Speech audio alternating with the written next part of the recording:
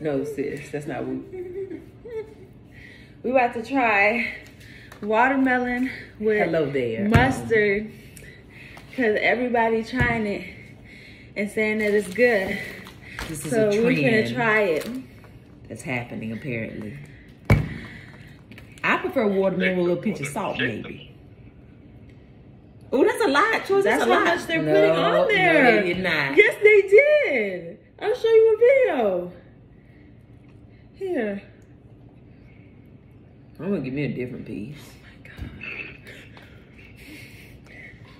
It's not even that much. It's just a little squirt. Oh, watermelon dough. That's how they're doing it. Okay. Ooh. Ready? Oh God, I thank you and forgive me for this. Amen. Okay. Go ahead. Come on, same time.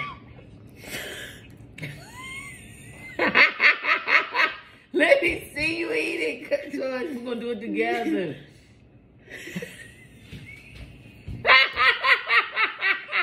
Come on, George. I can't do it. It's mustard. Okay, Mom, come on. Okay.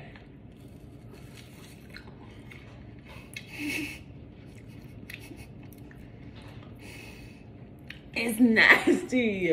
It's nasty. And you still eating them? You like it?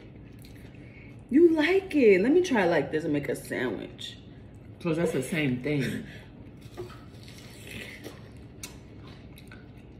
I don't know if I don't think I like it. It's just the watermelon started getting good to me. That's not good.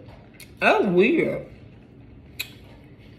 I'm gonna take my watermelon as is, and sometimes with a pinch of salt or tahini on it, okay? Y'all stop putting mustard on the watermelon. And you stop that. But if you want to eat it, honey, that's your business, okay? But stop.